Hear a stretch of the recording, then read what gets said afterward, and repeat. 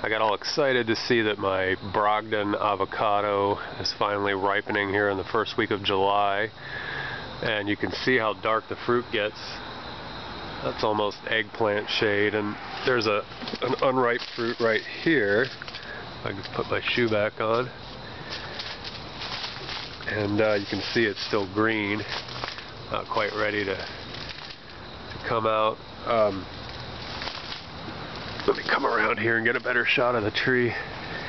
There's a few more fruit on it. This is the first year in 13 years that I've had this tree that it's actually put out more than 2 avocados, so it's been a nice experience to have these things producing, especially in this area where we're dealing with the laurel wilt that jumped from Persia Brogdon to Persia americana here, and so we're just glad to have the tree alive to begin with, but it hadn't been a very good producer until this year.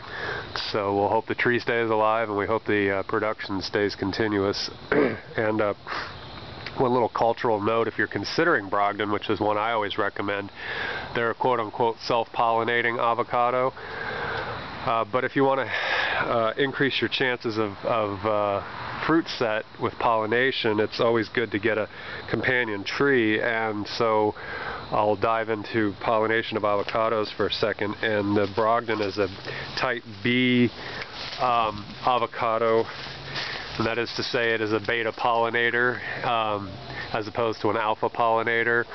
And the story goes on alpha and beta pollination that the pistillate or stigma anthesis of alpha pollinators occurs the morning of the first day of a 2-day flowering process, whereas the beta or B type is receptive in the afternoon of the first day, and then you reverse that for the second day, where beta is receptive in the morning and alpha is receptive in the afternoon. So anyway, if you pair an alpha and a beta together, then their anthesis lines up as far as when the receptivity of pollen is at its best. So that's why I would recommend getting like a day, or in Florida here, or a Florida Haas or a Lulu or something like that that has alpha pollinators if you're getting a Brogdon.